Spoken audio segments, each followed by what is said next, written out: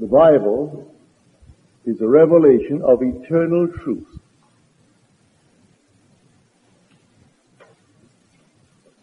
This eternal truth is called in Scripture Jesus Christ. It is written without regard for secular history.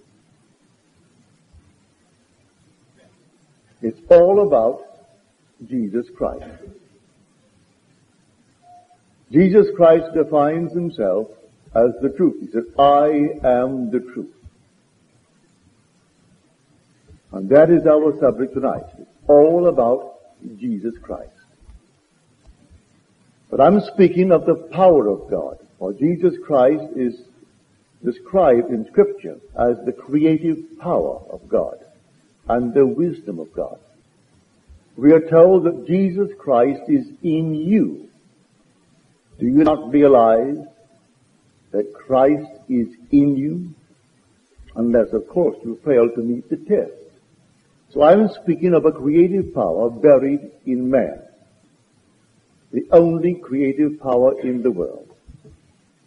So completely forget secular history when you read Scripture. It's all about a power that is in you. Now he defines himself as the truth, that I am the truth. But God's truth is not so much contrasted with falsehood as it is with fickleness. Choose this day whom you will serve. Then we are told, he replied, I choose to serve the Lord. Then he asked the crowd, and they said, we will serve the Lord. Then he said, you are witnesses to yourself. And so we are witnesses to ourselves, whether we are truly serving the Lord, which is the truth. Now who is he and what is he? I tell you, he is your own wonderful human imagination. That is Christ Jesus of Scripture. That is God. That is the Lord. Now, I would try to explain it, and you may say, well, I will believe it, and I, to the best of my ability, I will be faithful to it. And then, suddenly, you turn away. You come home and you say, I met so-and-so today, and you know what he said to me? As long as my business opens and continues, you have a job. You've turned completely from your confidence and your faith in God, which is your own imagination, to a man. And all men are liars. As we are told, they're all liars. 2 months later, you're fired. You came home and you're so proud that he's going to keep you forever. Who wants to be kept forever on any one job? Is there no growth, no expansion in it? And so it is the contrast of truth in Scripture is not with falsehood. It is with fickleness. Man turns from the one true God to another that is no God. So I ask you tonight to believe me. The Christ of Scripture is your own wonderful human imagination. That is God. And there is nothing impossible to God if you know the true God. If you think he's on the outside, well then you do not know the true God. Do you not realize that Jesus Christ is in you? Unless, of course, you fail to meet the test. I hope you'll realize we have not failed in the test. Now, everything is possible to us. Well, how do I do it, and how do I go about testing it and proving it? If I really believe it, that my imagination is God, and there is no other God, that everything in my world, no matter what it is today, it was first imagined. The suit I wear, the building that now houses me, the chairs, everything in the world had to be first imagined and then executed. But it first had to be imagined. All things were made by him, and without him was not anything made that was made. And I said, well, I'll believe him. I will put all my faith in him. Now, to what extent will I be faithful? For truth in Scripture is the steadfast faithfulness of God. As we are told, I will make a covenant with you. My steadfast faithfulness and sure love to David. That is my covenant with you. I have made him a witness to the people. Tonight I will tell you what it means. I'll tell you exactly what that covenant is with us. He is a witness to this truth of God. He called him his son. He will not violate it. He tells me now he dwells in me as my very being. He dwells in me, and he's going to prove to me that his covenant will not be violated. His covenant is, I have made a covenant with you. My steadfast, sure love for David. I made him a witness to the people. What witness? That he is my son, and I dwell in you. I have found him in me as my imagination, and I can't get away from my imagination. I can't put it over there and remain here. There's no place where I can go and put it elsewhere. If I dream, I am the dreamer. That's imagination. If I wake, and no matter what I'm doing, I'm imagining. And I cannot separate myself from this core of my own being, which is my imagination. He became the very core of my being. And now he's made a pledge to me that I will actually prove one day that his pledge to me, his covenant with me, is kept. His sure and steadfast love for David, I will know. And he tells me David is his son. Thou art my son, today I have begotten thee. And if he dwells in me as my own imagination, one day, if he keeps his pledge, I must know I am the father of David. For he is the father of David. Now, can I be faithful to that being who said to me that he is faithful to his covenant with me? Or will I tomorrow, or tonight, or next year, be fickle and turn from the only God to something that is not God? Now, I'll tell you a story. Take a scene, any scene in the world, which would imply that you are the one that you want to be. I don't care what you want to be. Take a scene. When you look at it, if it implies that you are the man, the woman that you want to be, who is looking at it? God is looking at it. God is your own wonderful human imagination. And all things are possible to God. Will you now remain faithful to what you are seeing and keep that vision in time of trouble? Or will you be diverted and then turn to something that is not God? If you remain faithful to God, knowing that God is your own wonderful human imagination, no power on earth can stop it from coming to pass, because there is no other power. If you turn to false gods, turn to a man who makes you all kinds of promises, you're turning to a false god. If you remain faithful to this and this only God, you cannot fail in this world. That is what Scripture teaches. It's a complete revelation of an eternal truth written. If you remain faithful to this and this only God, you cannot fail in this world. That is what Scripture teaches.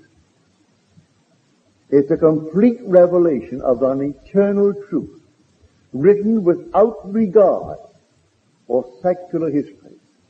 When you read these characters in Scripture, forget characters. They aren't characters.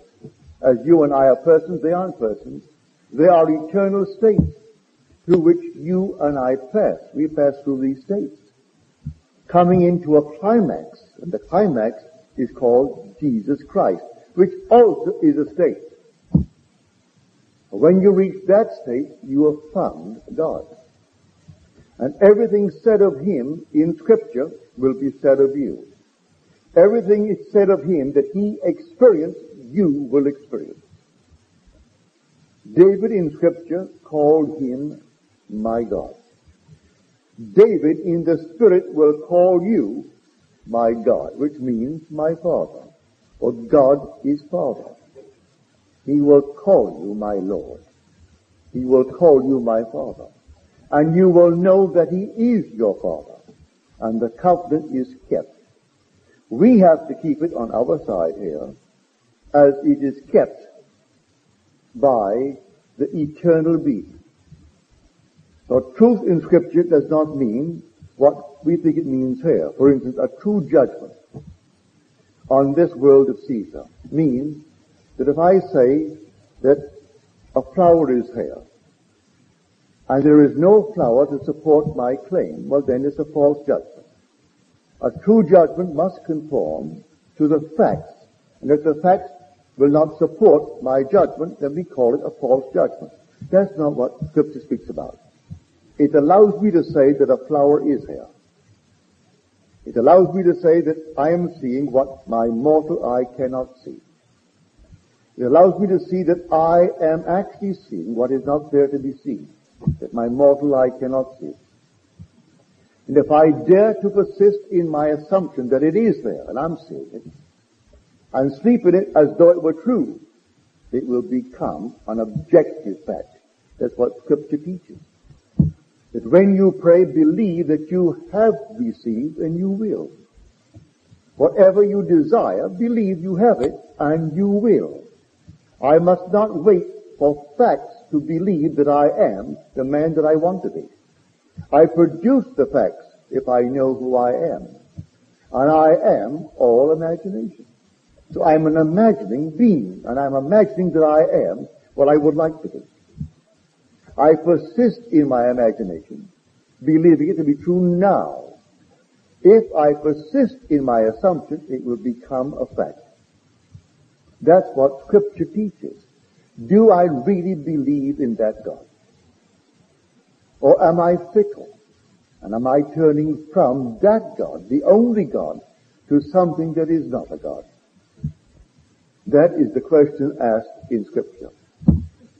So in the book of Joshua, choose this day whom you will serve. And Joshua replied, we choose the Lord. Now the Lord really means I am. It's the only God in the world. That is my name forever. Forever and forever. So I will choose to serve the Lord. And the Lord is I am. Then he turns to the people.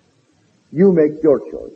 And there's a we choose the Lord. He said, you are witnesses to your choice. We are witnesses, said the people. But they soon forgot and turned to some false god. Now you can, morning, noon, and night, check yourself as to whether you're really believing in the only true God or putting your faith in a false God. So I'm not saying that men should not be trusted, but don't put your hope in any man in this world. Oh, they'll tell you all kinds of things. I have friends of mine who will say to me, I just came back, you know what the boss said to me? The job is yours forever.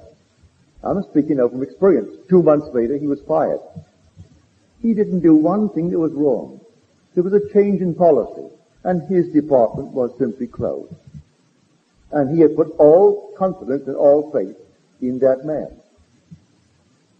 Another one, something similar. 40-odd years ago, when I was fired from J.C. Penney, running up and down the elevator, putting hats in bins, doing all kinds of silly, stupid things. And they gave me the large sum of money of $22 a week. Of course, that was years ago. And I asked the man, why did you fire me? What have I done? He said, you haven't done anything that's wrong, but there's a little change in the economy at the moment, and so we have to let out people, and you have to be let out. You've been here a year, and so you've been very good, but we have to simply economize now, and that job, at the moment, we have to dispense with it. I said, where I came from, we don't do that. A man doesn't steal, and he doesn't violate the code of decency. They go through these ups and downs and keep him. So we don't do that here, he said. You simply have to cut bait quickly. He thought, well, now this man is a greenhorn. I was only 18 years old, so I could take this little letter over to my friend at Macy's. And they gave me a little letter at Macy's. And so they reduced me from $22 to $18 a week, doing the same stupid things, this time in the grocery department, filling bins with all kinds of cans. So I worked there about 10 months. I figured no one's going to fire me ever again. I'm going to quit. And so I quit. I went to the boss. I said, I'm quitting as of now. So what's wrong? I said, nothing. Not a thing is wrong, but I'm quitting. I'm going to work for myself from now on. Not working for anyone. Well, I did work for others, but I never considered it working for others. I was on my own. Started dancing. I couldn't dance. Never took a dancing lesson in my life, but I said, I can dance. Started to dance. You can do any of this world that you want. Didn't take any lessons, so they picked me up and said, all right, he's arrogant enough to do it. Let him do it. And so I did it. I danced for 11 years, 6 Broadway shows, all through the country in vaudeville, nightclubs, by sheer arrogance, by feeling I can do it. I'm telling you, you can do anything in this world that you want to do. But you've got to find Christ. He is the only creator in the world. And when people talk about Christ on the outside, forget it. There is no Christ on the outside. Christ in you is the hope of glory. And Christ in you is your own wonderful human imagination. That is Christ. And there is no other Christ. He is buried within you. One day he will rise within you.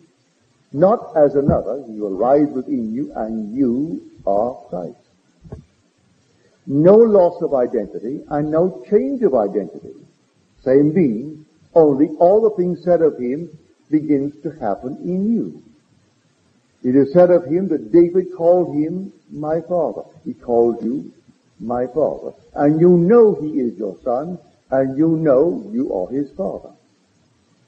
As the Son of Man was lifted up like a serpent in the wilderness, so must the Son of Man be lifted up in you. And you are lifted up in the same manner.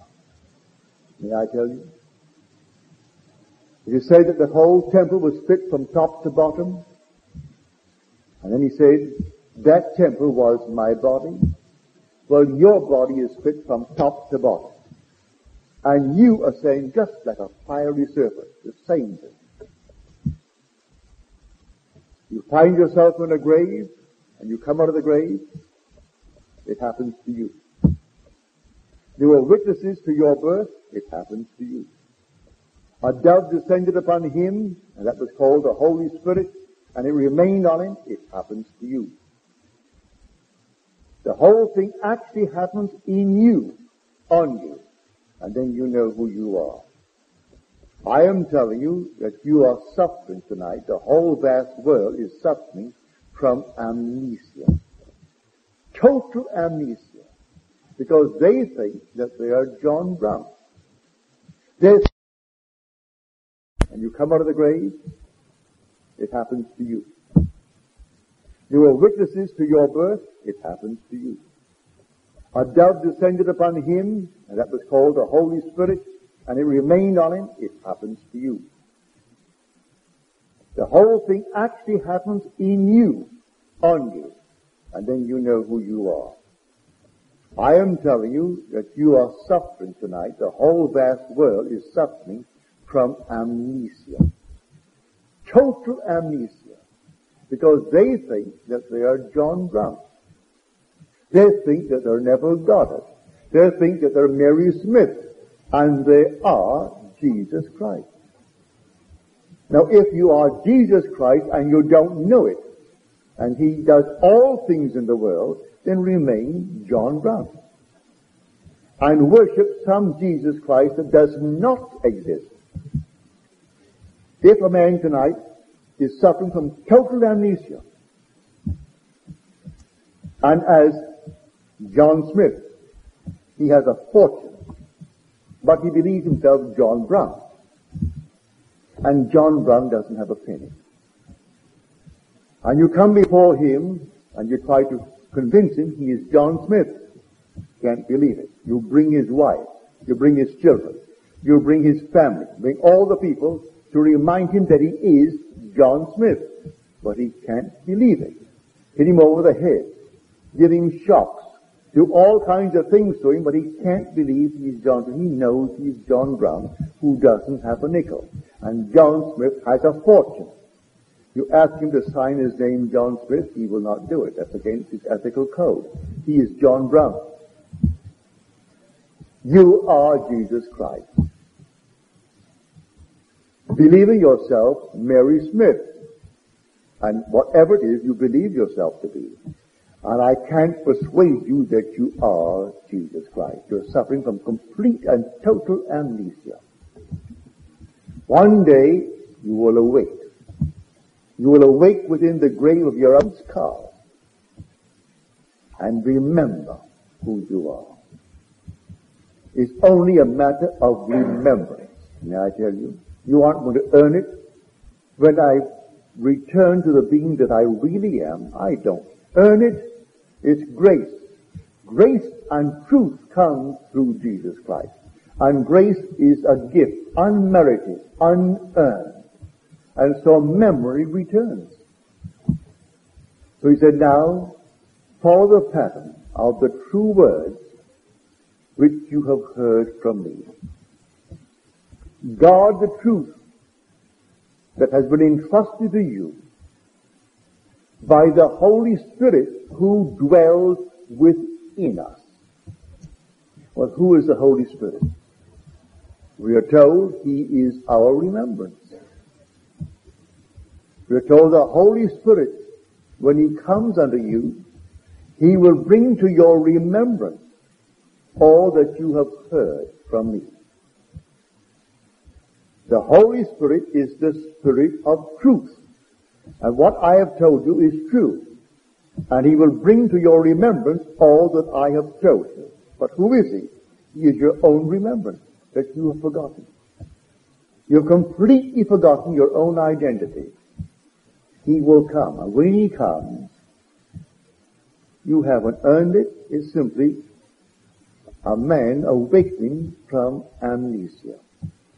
And he awakens to what? To what he was before he lost his memory. We lost our memory deliberately, purposely, to come into this world. And one day, memory will return. And when that memory returns, we are the Lord Jesus Christ. And there is no other Lord Jesus Christ. But in the interval, I am asking you to test it. If you really are, and all things are made by him, and all things are his, then I should be able to appropriate anything in this world that I desire. Well, if it is true, how would I test it? Well, first, believe in your own wonderful human imagination. At the moment when I tell you that that is Jesus, you don't believe it. But I'm telling you it is. And all things are his. Now, if he really has all things, I can't remember that I am the Lord Jesus Christ, but if I really am, can I, though I still think I am Neville Goddard, Can I really now put it to the test? Suppose, as Neville Goddard, I begin just for a moment to believe I am what Neville Goddard does not believe he is. But I'll try to believe that I am. And then I become it. Well, I become it. And then I try it again. And I become it. Then I try it again. And I try it for friends. And all of a sudden, it does produce itself in action. It produces itself in performance. Well then, although I still don't know that I really am Jesus Christ, because I haven't had the signs yet, I am proving that the power of which he spoke is true. Or I am proving it in performance. Try it. I am telling you, memory will return, and you're going to find out who you are. And when you find out who you are, I am telling you who you are. You are the Lord Jesus Christ. And there is no other. Actually, you became what you are, suffering from amnesia, for a purpose, for a divine purpose. But one day, you will awaken, and you will know exactly who you are. And you are the Lord Jesus Christ. That's what the Bible is all about. It's a revelation of an eternal truth, written without regard to secular history. So forget the story as history. Here this is 1971. The story told of David is written 1000 BC. Who would believe that a man living today, born in the year 1905, is totally aware as memory returns? And he who was supposed to have been born 1000 BC, that's 3,000 years ago, stands before me as a youth. And I am his father. And he knows I am his father. Then where is time? Where is the story, if you take it in a chronological sense? If you take it as secular history, where is it? You rub it out completely. And I am telling you what I know from my own experience. And if men should come into my world, coming in the twinkle of an eye from afar, and all of a sudden they are witnessing an experience that now is the return of my memory. For all of a sudden I wake in a tomb. How long have I been there? And who put me there? I awaken and I know exactly what I must do in order to come out of it. And they are witnessing my birth or return of my memory. For that's what it is. For I woke from a profound sleep. That's resurrection. Who will read a story in the 5th chapter of 2 Samuel, where David took the stronghold of Zion and renamed it the city of David. We call it Jerusalem, the house where God loves most of all. Of all the dwelling places of Jacob, he loves Zion, and that's where God dwells. And he took it by going up the water shaft. And he took it in one sudden assault. And he built that area by which he would ascend from the outside in and up at the same time. Therefore he could only build it in a spiral. And he took it in one sudden assault. Who would have thought for one moment that you would experience that in the only way you could ever experience it?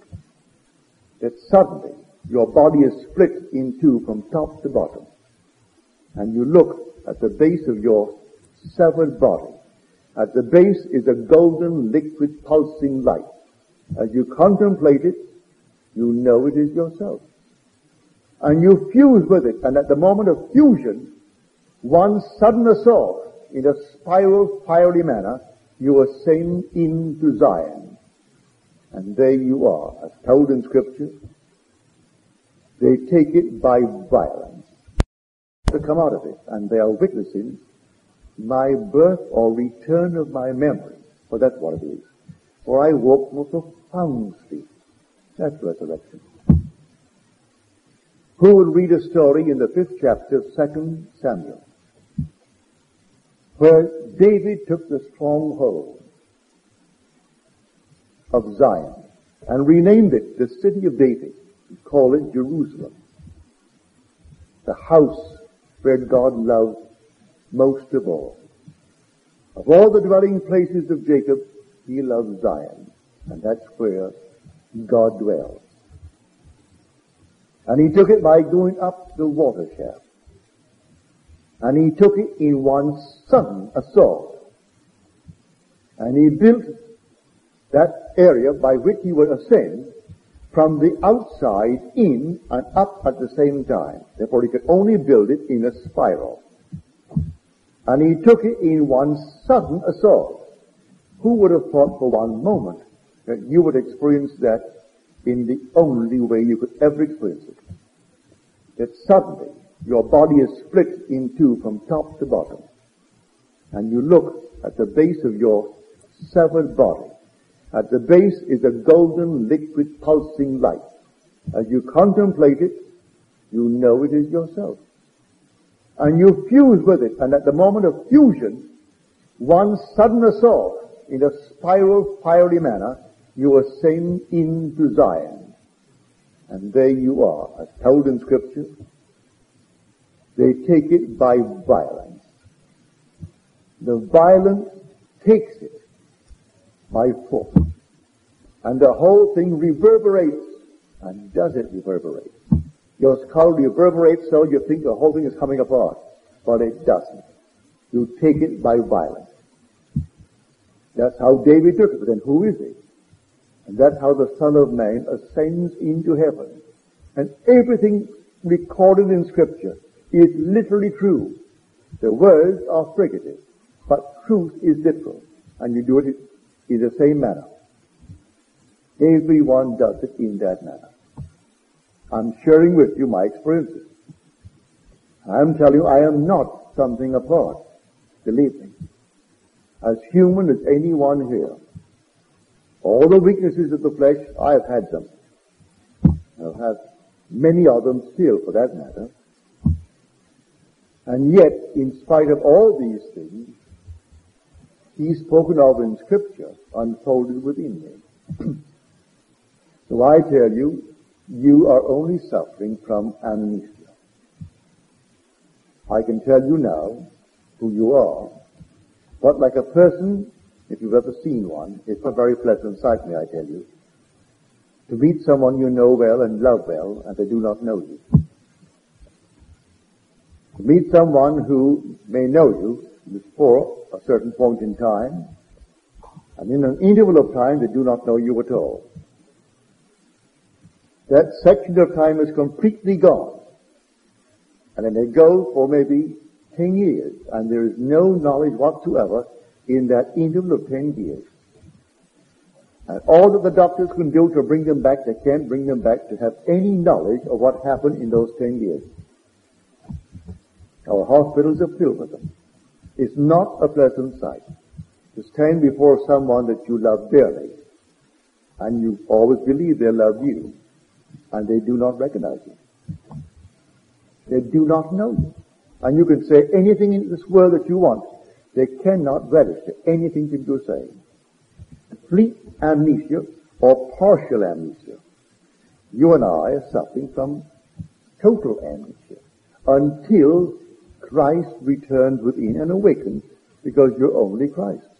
There is nothing but Christ in the world. There is nothing but God in the world. God became as we are, that we may be as He is. And so, I'm not denying that you are playing a certain part, and believe it implicitly. But believe me, you can, while you can't quite bring back the memory that you're Jesus Christ, you can exercise the power that is Jesus Christ. And I tell you, He is your wonderful human imagination. And you can take your imagination now, see what you would like to see, believe in the reality of what you're seeing, persist in that assumption, and it will harden into fact. Now, if all things were made by Him, and then you know what you did to make it, try it again. and then try it again. And if it works as it will work, then at least you do know that in some strange way, though I cannot bring back the identity of being the Lord Jesus Christ, I can prove a power within me of which I was formerly unaware. And one day, suddenly, it will happen to you. And you will awaken. And when you awaken, you are the Lord Jesus Christ. And you and I will be one. Equal. Let no one tell you one because he came before you in the awakening process precedes you in rank. No, he can't precede you in rank because there is only one Lord Jesus Christ. So should you tonight awaken, and I awoke almost 12 years ago, this coming July, I will not precede you in rank. No one will precede another in rank. We're all one. And when you know it, you don't want to precede another in rank. For the Lord is one, and his name is one.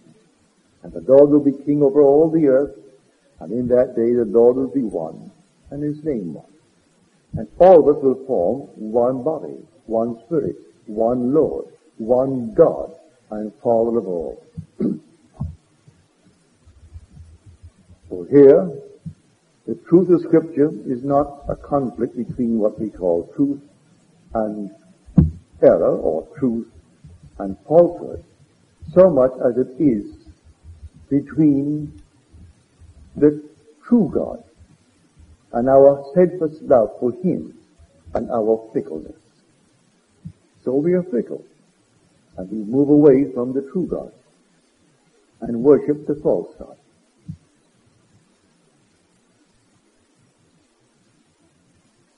For tonight, believe me, and see if we cannot, in the immediate present, I do not mean next year, I do not even mean next month, and it's only a little days away, but now, try it. He said, who will believe our report? And to whom has the arm of the Lord been revealed? Now you think that's sheer poetry, beautiful imagery. May I tell you that is true, just as the prophet Isaiah wrote it? Who has believed our report? And to whom has the arm of the Lord been revealed? The arm is called in Scripture the power of God. And the power of God is called Christ. And may I tell you, it is an actual story he is telling, for it happened to me. Here I am in a room not as big as this, but square like this. And I'm seated on the floor talking to my pupils, as it were. Call them disciples, if you will. Explaining the Word of God. And suddenly, one of these, listening to me, seated on the floor, rises quickly and departs the room. And I knew instantly what he was going to do. He is going to tell the authorities what I am teaching. I am teaching of a king that is not Caesar. I am teaching of a power unknown to mortal man. I am teaching them that in them is the king that transcends all the Caesars of the world, all the powers known to man. And he rises quickly and leaves the room. I knew instantly the authorities would know it and what would happen. And suddenly the door opens, and this one, dressed in the most glorious robe of the finest raiment, enters. Tall, handsome man. And here he comes down, and he turns at right angles, turns at right angles, turns at right angles, and comes and faces me. Now we're all standing. The authorities would know it, and what would happen. And suddenly the door opens, and this one, dressed in the most glorious robe of the finest raiment, enters. Tall, handsome man. And here he comes down, and he turns at right angles, turns at right angles, turns at right angles, and comes and faces me. Now we're all standing. Then he takes from his attendant a mallet and a wooden peg, and he hammers it into my shoulder. Didn't hurt, but he hammers this peg into my shoulder. Then he takes a sharp instrument, and with one circular motion, he removes my sleeve, and my arm is bare from my shoulder to the ends of my fingers, completely bare, the right arm. And then he extends his arms like a cross, embraces me, and kisses me on the neck. I kissed him on the neck. And then the scene is fading, and fading, and fading. And my sleeve was a baby blue color as he tossed it away. And here is scripture. Would you come out and betray the Son of God with a kiss? Would you reveal him? Because the Son of God is the arm of God. For the Son of God is the power and the wisdom of God. Would you now unveil him and betray his identity? He had to. Everything said in Scripture is true. And when you awake, these things happen. They all happen to you. It was only the arm. But certainly this arm is not as strong as the average strong man's arm in this world. It's a normal arm. That's only an image. It's only a symbol of the being that awoke within you. You are the arm of God, or the power of God, the wisdom of God. And he will now use you in the play just as predestined. For he nailed upon you the peg, as you're told in Isaiah, and then for a season you will be in control.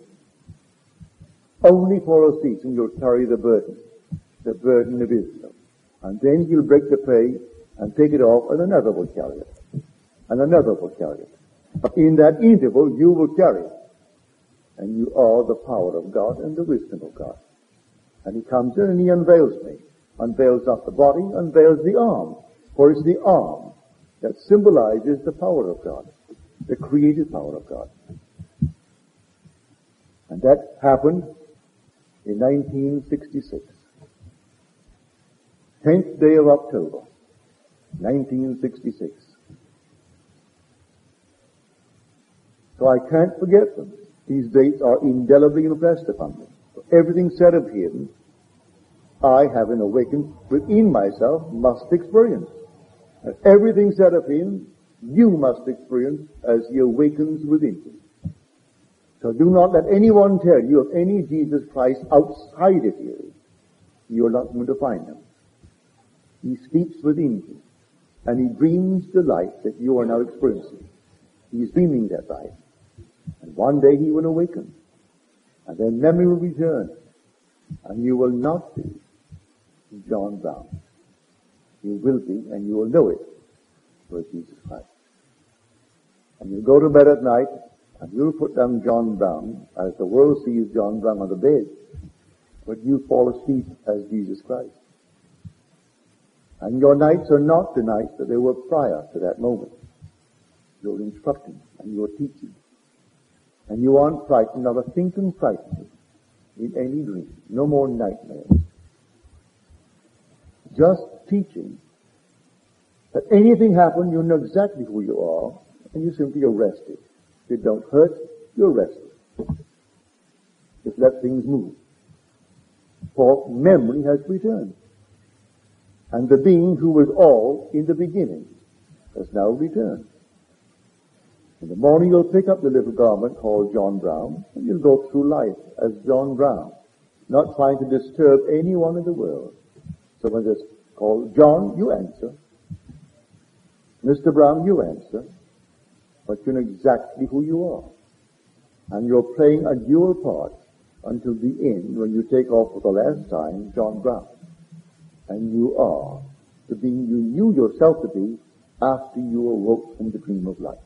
And that being is Jesus Christ. Now let us go into the silence.